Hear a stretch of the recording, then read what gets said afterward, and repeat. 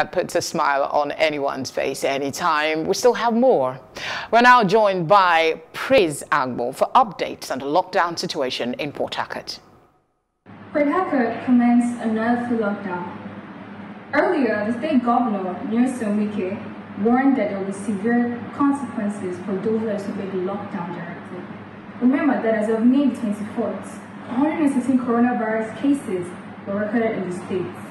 Private schools have been engaging their students via e-learning, though this cannot be said of the public schools.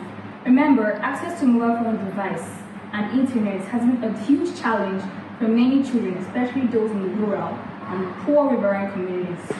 Let us not forget, poverty is well spread, and in oil-rich states like Rivers, government has to subsidize for education so many students can go to school. Well, it's been very difficult because this year's celebration is kind of different.